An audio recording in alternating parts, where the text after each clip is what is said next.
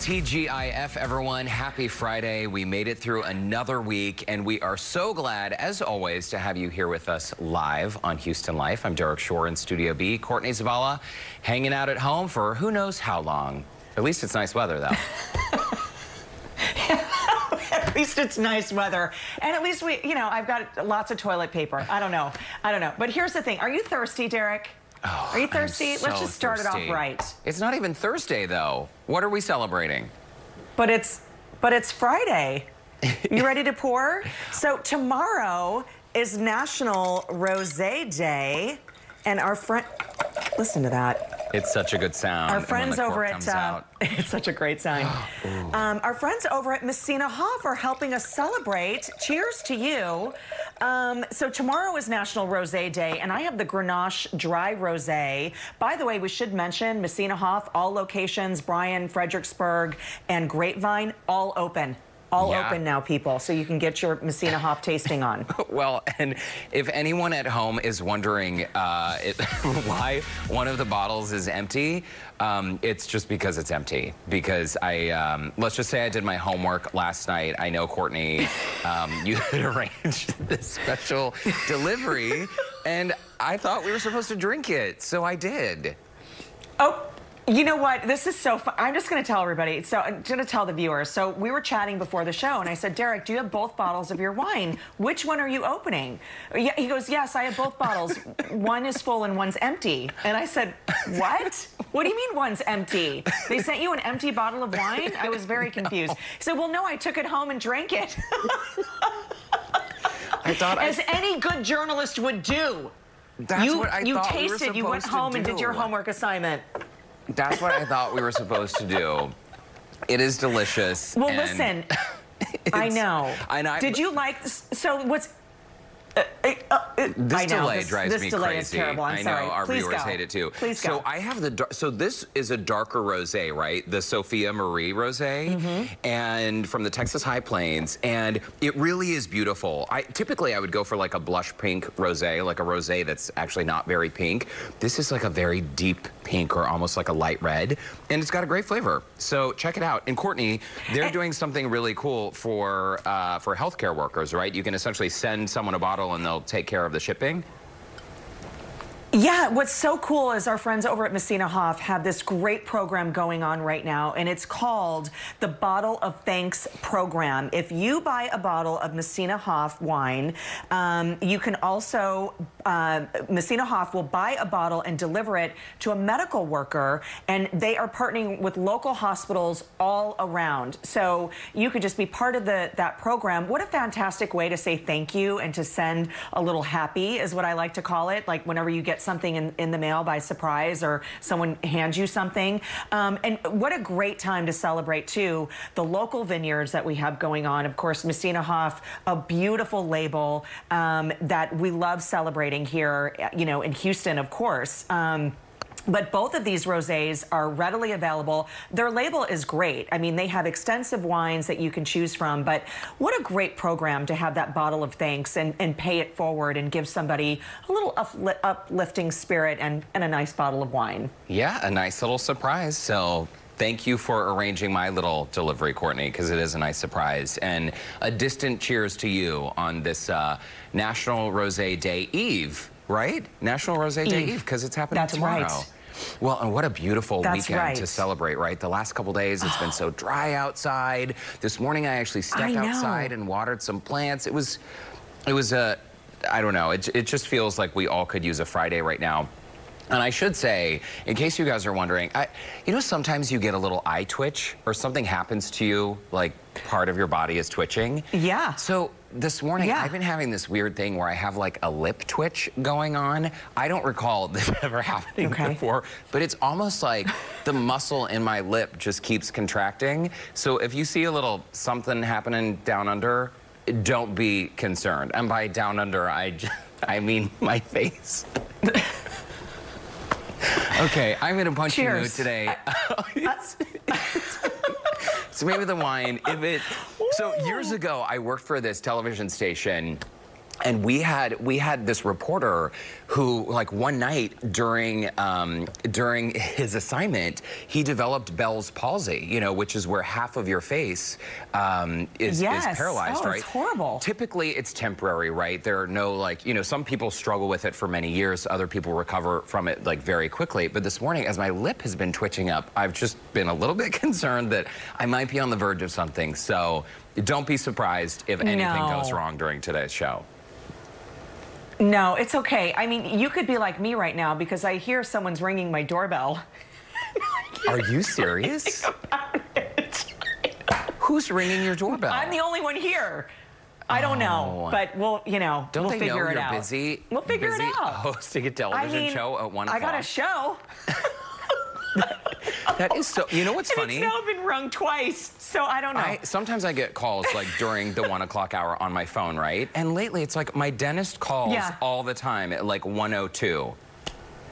All the time, all the time. I call him back. Hey, sorry, I was tied up for a while. You know, people mean well. They I know. Well, you know.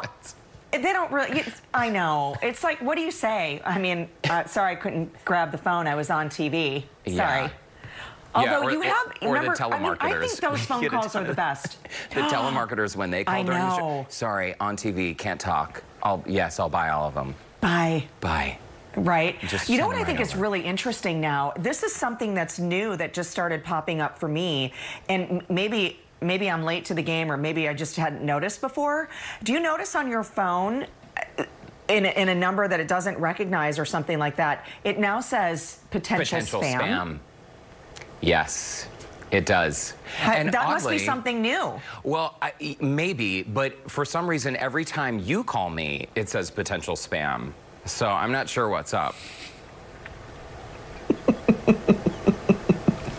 That's mean. Sorry, not interested. It does not say potential spam. Not buying. Oh, not buying. I'm not buying whatever you're selling. No wonder you never answer my calls. You haven't answered my calls since the 90s. Oh, I know. I'm terrible. I'm terrible with the... Don't call me, text me, and even then I'm not going to write you back. So just say... Well, you don't answer the text either. I know. I'm busy. I'm busy, like, with other, you know, with the people in front of me in my life. And by the people in front of me in my life, I mean only Brandon, because it's just us. It's just us. My gosh, by the way, it is a little bit alarming to see our numbers, not just numbers of COVID going up, but hospitalizations in Harris County. And yesterday, of course, Harris County Judge Lena Hidalgo gave her press conference. And oh my gosh, folks, it just makes me feel like we all need to sort of pump the brakes, right, for a little while. I'm still wearing my mask all through the building and anytime I go to the grocery store, but I don't know. Yes. Can I just tell you something? Yesterday, I had an errand to run, and I have to tell you, I was the minority in the person wearing the mask. Really? Why are people not wearing their masks anymore? If we're I am freaking out again. Like, I'm back to freaking out. We for sure wear them, like, at a store. We did go, I told you how, like, we ventured out to a restaurant last weekend, and we felt strange not wearing a mask at the restaurant. But if you're eating, right, how do you navigate the scenario? Do you skip it? Do you continue just doing the takeout on the curbside? It was nice having just, you know, our own little space with nobody around us. But, yeah, when it comes to a place like a grocery store or someplace where there are a lot of areas that people are touching, a high-touch area. Isn't it funny, all these new things we've learned to say? High-touch areas, social distancing. Entry points. You know, and also, you know, like the 6 feet, that's what they're called, entry points for viruses. Oh. But I had someone actually, like, get in my personal space yesterday, like, oblivious to the fact of, like, social distancing. Regardless of the fact that there's those markers on the ground, you know, stand 6 feet apart. They're like red and blue. I mean, they're bright. They're there. They've been there for a while. And like, she came right up on me. That's, I mean, that's just the to thing. Get by. So and there was nobody else on either side of me. But some people just maybe have this lack of awareness, right? And even though so many establishments are constantly cleaning and sanitizing, what you can't clean and sanitize against is someone who it just fails to realize or acknowledge what's going on, and they get up in your business. You know, so you're still dealing with other people who, like, cough openly and sneeze without, you know, sneeze into the elbow, not into the hands, people. Elbow. Yeah. I know. And I also, so I'm one of these people, if I go outside, AJ is too, I sneeze in the sunlight, you know, if you're just stepping outside or something like that. Makes so you even sneeze. with my mask on, it does, yeah. And AJ's the same way. He sneezes 3 times every time. I mean, it's so crazy. But even with a mask on, I'm still kind of trying to like not sneeze because I don't want anybody to think like I'm the one, you know, I'm sick or, you know, earlier a couple months ago I had a really bad allergy. It was a bad time to have a cough, you know, and you're just kind of, you're like trying not to cough, but then that's making it worse. And you want to hold up a sign that says like, it's just sunlight sneezing. I don't know. Even though I have a mask on, there's lots of things. One of our friends was telling us the other day he was out running an errand at some store somewhere, and he saw someone pull their mask down, sneeze, and put it back on. So, I don't know. There are all kinds of interesting... What? Yeah, I know. But I guess if you sneeze into the mask and then you're... I don't know. It's a whole new way of just being out into the world and navigating. Hey, you know what we've got to talk about today, Courtney, is the fact that June 12th, today is Loving Day, and it's all about celebrating interracial marriage and looking back on a time when, not so many decades ago, the Supreme Court essentially overturned these state laws. It was, I think it was illegal in maybe 16 states, and these states had written into their state constitutions that interracial marriage was not allowed, and in many cases a felony. And so there's a husband and wife team, Mildred and Richard Loving, which is why we call today Loving Day, and their case is the one that went to the Supreme Court. But oh my goodness, I was reading up on this a little bit this morning, and wow. I mean, it's just the quotes from some of the people involved back in the time. One of the judges said something like, well, God put all these different colors on different continents for a reason. You know, like you had black and you had white. God put all these different, you know, colored people on different continents because his intention was that nobody should mix. And I just thought, oh my Lanta, this was not that long ago that things like that were being said by, you know, people in positions of power.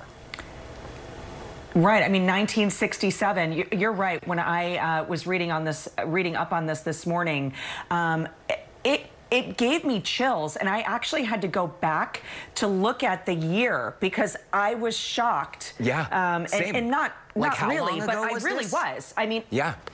Exactly. Right. Only 1967. And when you look at the picture, there's the picture posted on our website of Richard and Mildred, and that beautiful photo, black and white photo of them, an old photo.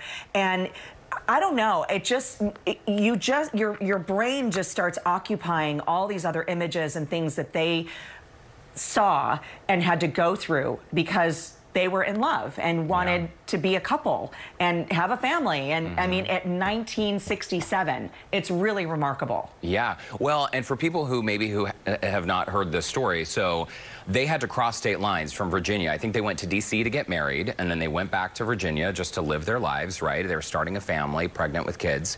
And in the middle of the night, authorities came and arrested them and threw them in jail and essentially said, you're breaking state law, so you have 2 choices. You can either stay in jail or leave the state for 25 years. Clearly, they chose to leave the state. But during that time, though, even in places where states did not have a discriminatory law on the books saying that interracial marriages were considered a felony, it's still, laws are not. I mean, interracial couples were horribly harassed and ostracized and had major issues in their communities in every single state in the United States. I remember my mom telling me a story. My mom worked in New York City in the 70s. And she always told me the story growing up that she was walking down the street one day with one of her associates, I think someone she worked with, and all of a sudden the associate, this guy, this white guy she was with, was losing his mind and so angry, like livid, because an interracial couple, a white woman and a black man, had passed them walking down the sidewalk arm in arm. So it's just amazing. This was in the 70s, right? Which, I mean, many of us grew up in the 70s, right? Not so long ago, feels like yesterday. And I remember as a kid, when my mom told me the story, I remember thinking, again, like the question you just asked, wait, how long ago was this? And someone really thought those things. And Courtney, something that you and we've talked about on the show, we've talked about on the phone, all of this stuff happening right now with Black Lives Matter and these people who are, you know, piping up and saying these horrible things. This woman attacked me last week on Facebook saying, how dare, you know, all lives matter and white lives matter, and how dare me say anything about that. And what I always think about is this judge who said, well, God created people on separate planets so they don't come together. We look back on these historical quotes and we just think, oh my gosh, what were we thinking? How could we possibly be that ignorant and hateful, right? And it's interesting to watch history play out given what's happening right now in America with all these people who are still arguing about race. And those quotes today that I read on Facebook, I think, holy cow, one day, quotes like these are going to be discussed by children and grandchildren in classrooms. Yes. And we're all going to look back and say, wow, what were we thinking? Right, exactly. And by the way, if you haven't seen the 2016 movie Loving, it is phenomenal. Derek, I don't know if you saw it, but it is so good. It's heart-wrenching, and it's one of those movies that you, again, have to sit back and think, this really happened. This is a true story. This is someone's story. It was amazing. There's many moments in there that I just was like bawling my eyes out. It's such a great film. Yeah, in fact, Ray, our stage manager, and I were just chatting about this film before we went live. It was your friend who directed it, Ray? A college buddy who directed the film. So interesting connection here to our Channel 2 family. But yeah, I think maybe this weekend we'll stay at home and watch that. And you know what they say, truth is stranger than fiction sometimes. So absolutely. And speaking of things to watch, so have you heard of the show, Courtney, called The Vast of Night? We tried to run this story last week and then we were preempted with some breaking news. But today, Lauren Kelly is going to catch up with two actors from this brand new sci-fi movie available now on Amazon Prime, Sierra McCormick and Jake Horowitz from The Vast of Night movie, and the movie was filmed right here in Texas. Very cool. Also coming up, cheers to the weekend, y'all. Whether you're planning a virtual happy hour or a date night for two, we've got you covered. We have 3-ingredient cocktail recipes coming up. Plus, what do you do if you don't have fancy bar tools? You don't worry, because you don't need them. We're going to share alternatives you have lying around that work just as well. And after the break, from her commitment to rescue dogs to her love of running, we're going to get to know the newest member of our KPRC Channel 2 family, morning anchor Lisa Hernandez. That's next.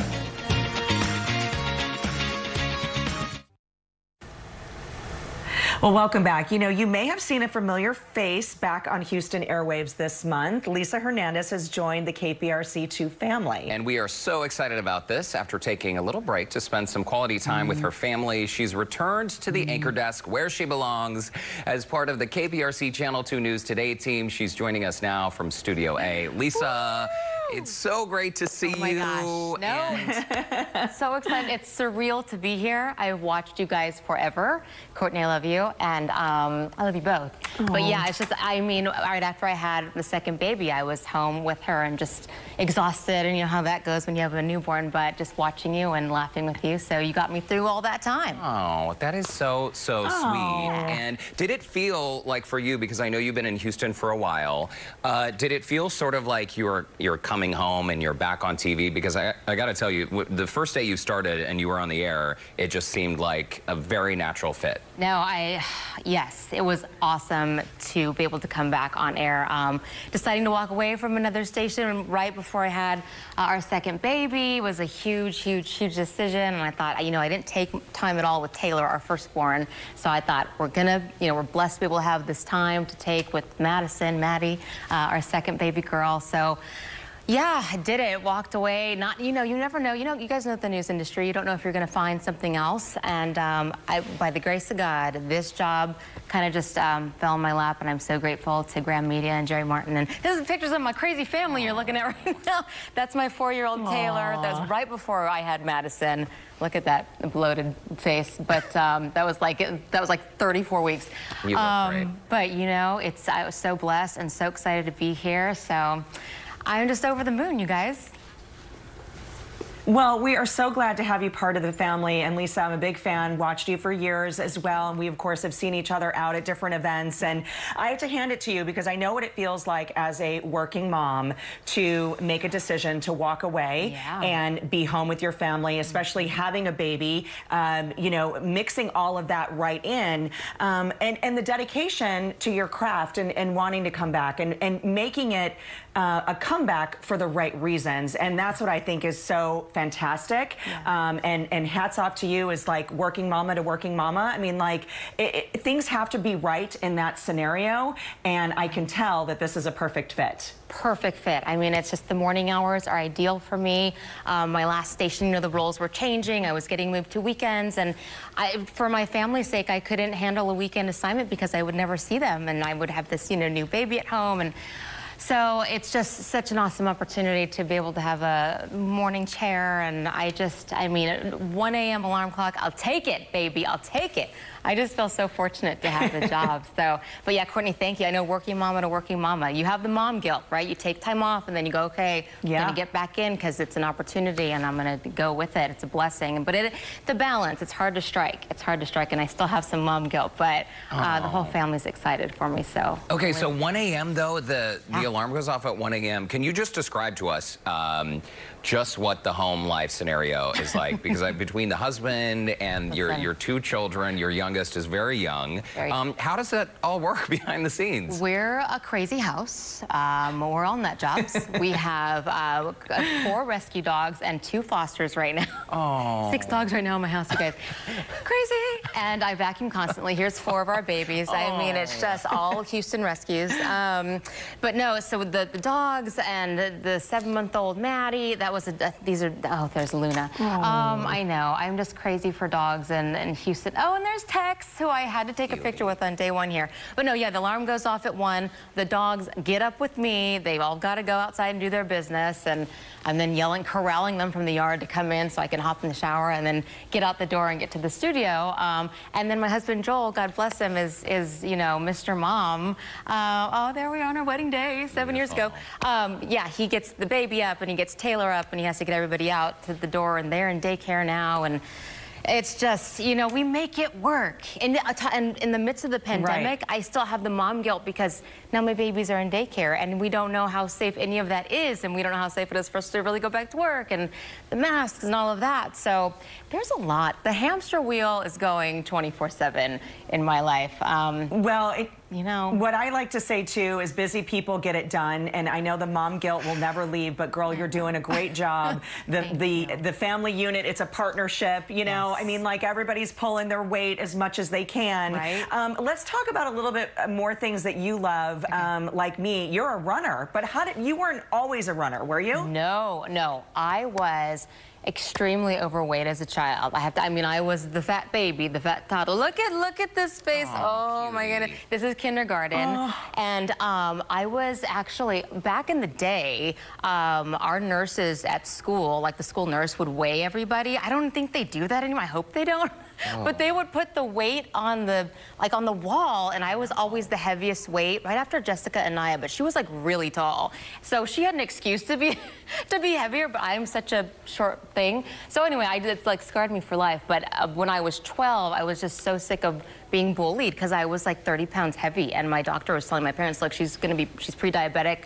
You guys have hypertension that runs in the family, type 2 diabetes. So and the whole family rallied, and we got up and started walking together. And I have a rail thin brother. My parents were always very fit. It was just me. I just have DNA that I'm a chunkier girl, you know what I mean? So we would get up as a family, run, walk. You know, my mom and I started running together, and then that turned into running every day. And then I did my first 10K when I was 13, and my first half marathon at 15, and then my first marathon at 20. And now I've done 7 marathons and 3 Bostons. And so it just, I mean, unbelievable. The beginning was kind of rough, but you know, you get healthy for the right reasons. There's my hubby Joel, and me with the dogs, sweaty and gross. But yes, I love to run and I love to eat, and I still, you know, have the tendency to put on pounds pretty easy. So I gotta keep it going. It's been tricky during COVID. I hate that our time always goes by so quickly. Let's quickly chat about your career though, because you started in Charlotte, then you worked as a reporter and anchor in LA. I used to watch you on TV TV in LA, Lisa. ABC 7. Weekend mornings, well. baby, 5 a.m. You were one of like 10 people watching. God bless you. And then in 2011,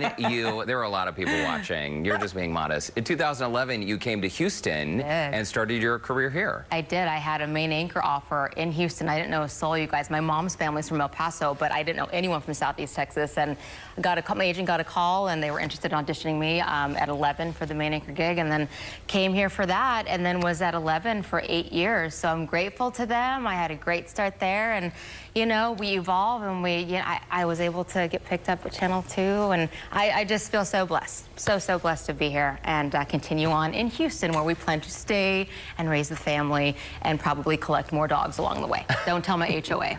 I know. Yeah. I'm going to think that that's more dogs in the future. By the way, you say your cooking skills are no good. Real quickly, do you guys do a lot of takeout then, or is your hubby the cook? We do. He does better than I do. I am plant-based. He's a meat eater. So we're just kind of all just a mix of whatever. And you get in where you fit in my family. Like, you want to cook for me? Great. I don't want any, no chicken for me. Whatever.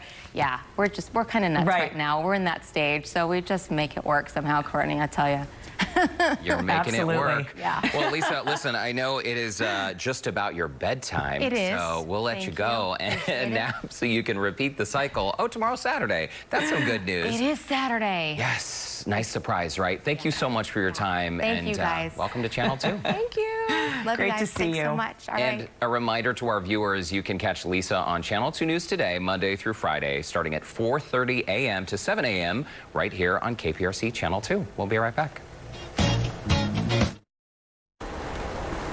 Well, welcome back. This is our favorite time when we get to highlight our Studio 1H Artist of the Day. And today goes to rising 5th grader Kira for this fun painting. I love this. She actually used paint here on this, and it's fantastic because it's a great color palette. Kind of reminds me of waves, but you know me, I love anything with shimmer and pink.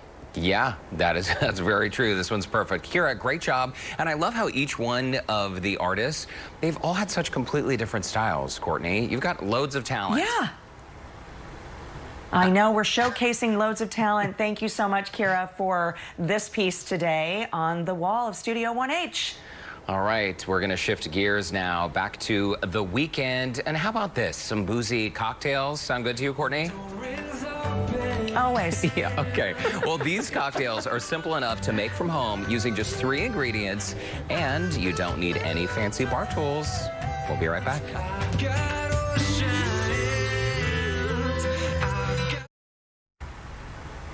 Well, welcome back to the show. Whether you are planning a virtual happy hour or just a date night for 2 this weekend, we've got you covered with just 3 ingredient cocktails you can mix up right at home. Yeah, and you don't even need a date. You could do this by yourself, folks. There's no shame in that. Brand ambassador for U.S. Sailor Jerry, Ashley Thomas, helps us raise a glass with 2 simple recipes.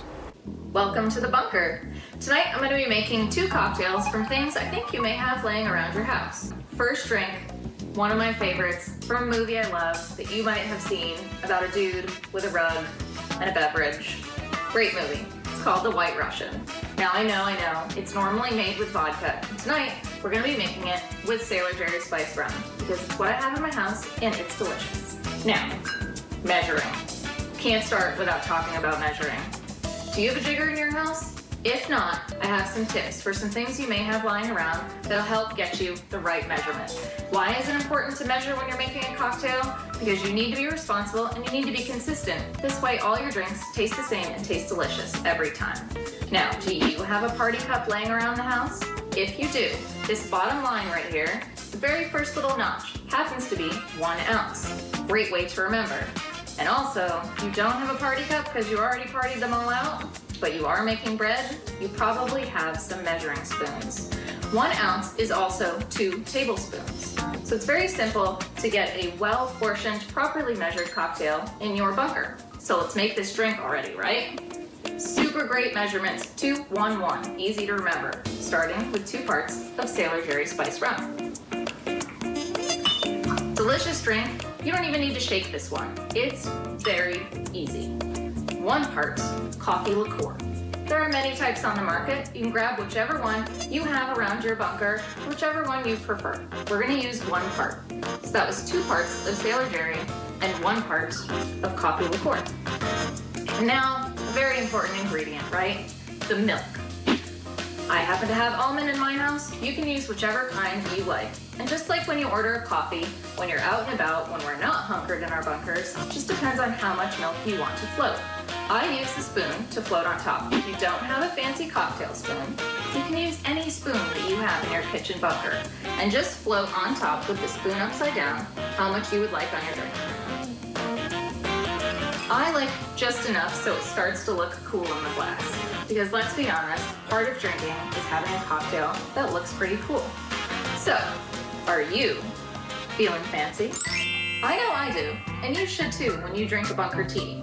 Super easy drink, take you from day to night. Same measurements, 2, 1, 1. 2 parts Sailor Jerry Spice Rum, 1 part coffee liqueur, but now it's 1 part strong coffee. If you have an espresso maker, awesome. Use that. Shake it, stir it, whatever you want to do, put it in a fancy glass, and you have yourself a bunker tea. I mean, all of those are pretty amazing, very easy to make. I think I can even handle that, right? So good. Yeah, they looked great. I know. Make sure to check out our website for the recipes. And coming up next on Houston Life, our financial expert has been staying on top of the latest stock market news. We've got an update right after this.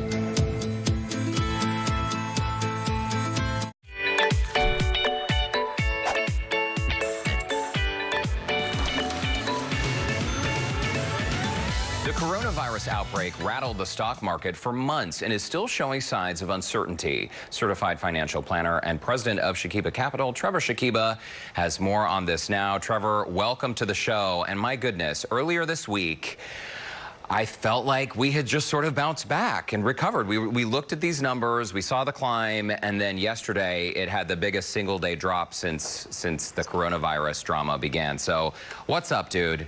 What do we make of this? Yeah, that's a great question. In fact, I was so excited to come on and tell everyone that basically we were back to where we started January 1st. And then, like you said, yesterday, the market was down substantially, 6%, almost 2,000 points on the Dow. But still, we've come back a lot. And so the thing I just want to highlight is to give you a little bit of perspective is February 12th, the Dow is at 29,500. We're bouncing along. Everything's great. And then literally 35 days later, we're at 18,000 on the Dow, which is about a 35% pullback, quickest correction ever. And so, look, we are certainly not near 18,000 anymore, but it's going to be volatile still getting through the rest of this.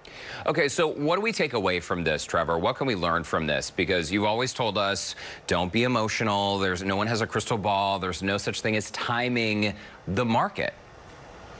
Yeah, exactly. And so if you didn't believe me over the last 2 or 3 years about timing the market, you've got to believe me now because the market has been so volatile, so quick. No one could have predicted or timed it. This is the best example to go 35 days and to be down 35% and then to come back. Not all the way, but close to it in the next 2 or 3 months just shows you the difficulty in timing the market. You've got to get 2 things right, not just when to get out, but when to get back in. So again, yeah, you don't have a crystal ball. That is not a coherent long-term investment strategy. Have a plan, think long-term. Yeah, nobody's psychic, right? Allegedly. Okay, let's say for a lot of folks who maybe are not actively looking at the stock market or actively day trading or investing. Let's just say people have a retirement account. You know, they're worried about their retirement, their savings, and their 401ks. What should someone do watching what's been happening with the market? Well, I mean, first and foremost, you need to have a plan and you need to have an appropriate allocation, which means your mix. Based on your risk tolerance, equities or stocks to bonds. And then you need to have confidence in that and think about this long term. Now, a lot of people there, unfortunately, panicked and did get out of the market altogether. Understandably, I get it based on emotion. But my advice here is don't just wait thinking there's going to be another pullback. At some point, you've got to get back in. That was a mistake. No problem. Look forward. Let's figure out how to get that cash back in, maybe dollar cost average or getting a certain amount every month. But remember, to really see growth, you got to be invested. You can't just sit in cash. And as we talked about, interest rates are so low right now, effectively you're losing money sitting in cash. Okay, got it. So just to underscore what you just said, for a lot of people over the past few months who maybe panicked, they took money out of their investment accounts or retirement accounts. You're saying now don't just sit on that cash. Find a way to get it back into the market with a strategy. Yeah, exactly. Because what I found is a lot of times you'll get out and then you'll just keep waiting as the market recovers. And then you're in no man's land, just sitting in cash, and now the market's fully recovered back to where it is. You've got to get invested and remember what your long-term objective is here, which is a good return based on your risk tolerance to achieve your long-term financial goals. Yeah, and now is the time, as you've mentioned on the show before, that really good investors see volatility in the market as an opportunity to make even more money long-term. Yeah, exactly. So, looking at yesterday, it wasn't a great day, but if you are still waiting and you've been in cash, that might be a good opportunity now to get back to that preferred allocation, put that behind you and stay focused on those long-term financial goals. Trevor, let's talk, though, about the rest of the year, because, again, earlier this week, we saw the stock market doing so well, right? And it seems like investors had more confidence. Then, with all of this talk of maybe a second wave of coronavirus hitting our cities, it seemed like the market fall, that big drop we saw a couple days ago, it seemed to sort of coincide with the COVID fears. So with COVID maybe coming back for a second round, according to the medical experts, and also the fact that this is an election year, which typically brings volatility to the market. What if people are just worried about investing in the market right now? Well, I think those are all valid points, Derek. Look, when it comes to the market, anytime there's uncertainty, the market hates that the most, and you're going to see a negative reaction. We certainly saw that yesterday.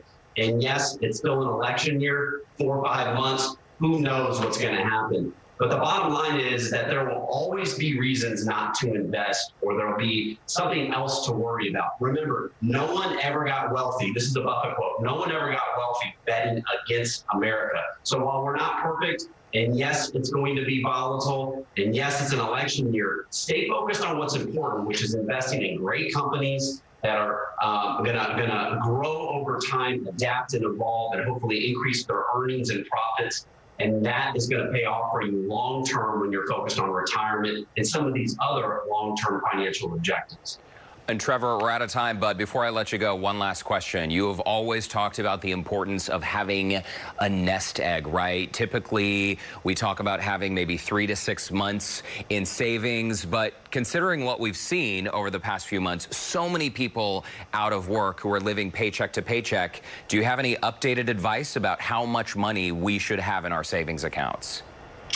Yeah, no, I think that rule still applies. But again, if you didn't recognize that or adhere to having a cushion, please adhere to that moving forward. There's going to be recessions. We're going to have pullbacks, and that's what that's for. Thankfully, we've been helped through the government, through stimulus and unemployment and all those things.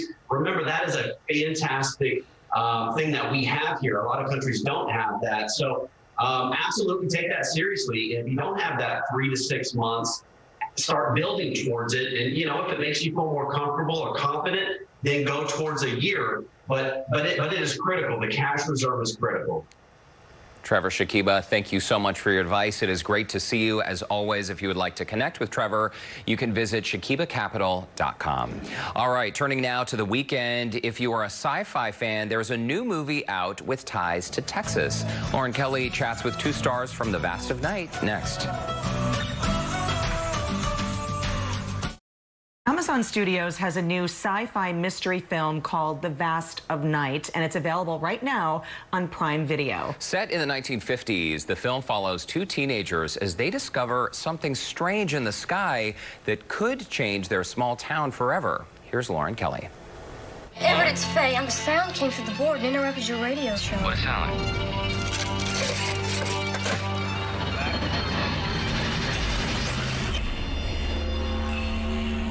We've got 2 stars of the movie with us today, Sierra McCormick, who plays Faye, and Mr. Jake Horowitz, who plays DJ Everett. Hey, guys! Hey, how are ya?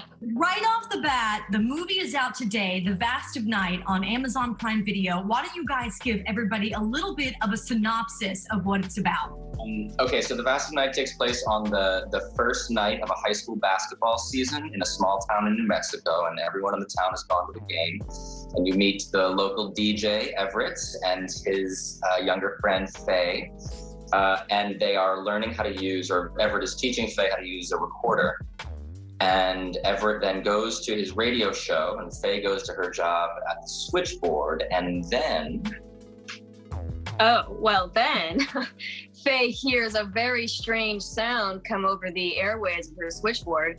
And so she loops Everett in to try to find out what it is, and it sort of sets them off on this adventure over the course of one very vast night to to find out the origin of the sound and what it might be and what that might mean. The sound we heard out in the desert, it was coming from thousands of feet higher than anything could climb.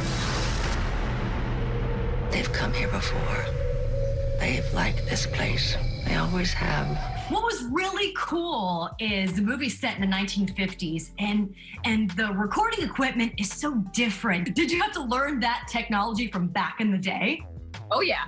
Yeah, totally. I think me and Sierra both had some technology research to do, and we were lucky. I mean, I had a reel-to-reel recorder in my hotel room while we were shooting, so I could just sort of wake up and like learn my lines and sort of do whatever it would do in his day-to-day life and get a real feel for that. Yeah, that was like a huge part of the process for me because Faye has her switchboard, and I don't know, I just thought that was a huge, integral like part of crafting her character, just because that's something that is really important to her. I don't know if people realize the movie is set in New Mexico, but it was shot in Whitney, Texas. And even us being from Texas, we're like, where's Whitney, Texas? It's a very small town. Like, how many people? How many people would you say live in Whitney, Texas? 500? Yeah. Yeah, Like, I would agree, really small. And we got to meet like most of them. we got to meet almost everyone in town at some point. They probably all invited you over for dinner or some pie or dessert or something. We had a barbecue. Let me ask you this. What's the biggest difference in shooting a movie in a small town like that versus a soundstage in Los Angeles or New York, and you have all of these other things there? Is it less distracting in a smaller town? I think it's more immersive. I think that like helped me in a way because, when Jake and I are both big city like people. And so, I don't know, there's like a certain shorthand that people in small towns kind of speak with each other, and there's just a different sort of way of interacting and speaking, I think, than, people from big cities. I think I'm always so fast. And, when I went to Texas, I think it's also has to do with, the Texas drawl. My mom's from Texas.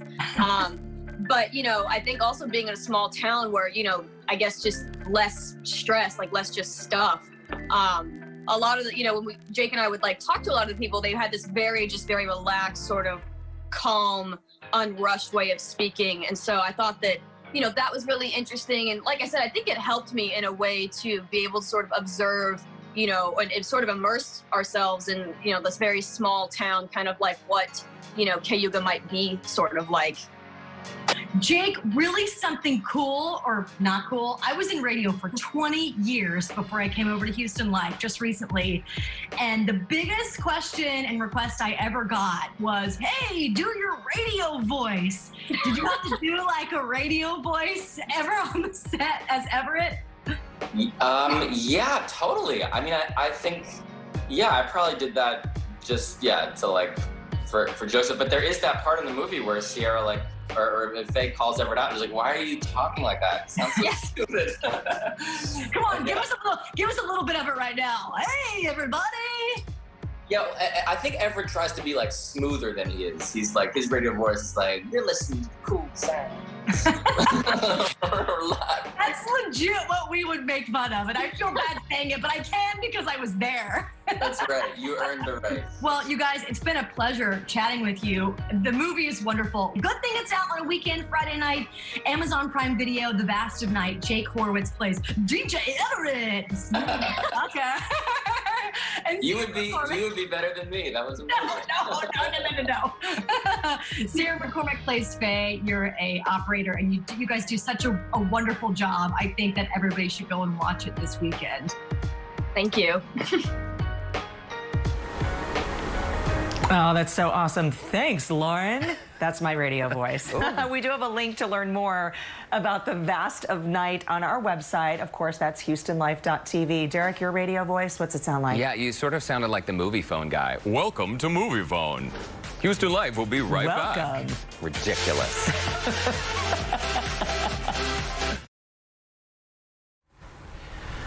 Well, that was a fun show today, Courtney. Well, cheers. I know. Cheers, friend. Are you still enjoying your Messina Hoff, I hope? Is the second bottle empty? No, but there's about half a glass left. And by the way, tomorrow is National Rosé Day, and thanks to our friends at Messina Hoff. And don't forget about their bottle program that gifts emergency workers and frontline workers a bottle of wine from them. So have a great weekend. TGIF, Enjoy everyone. this weather.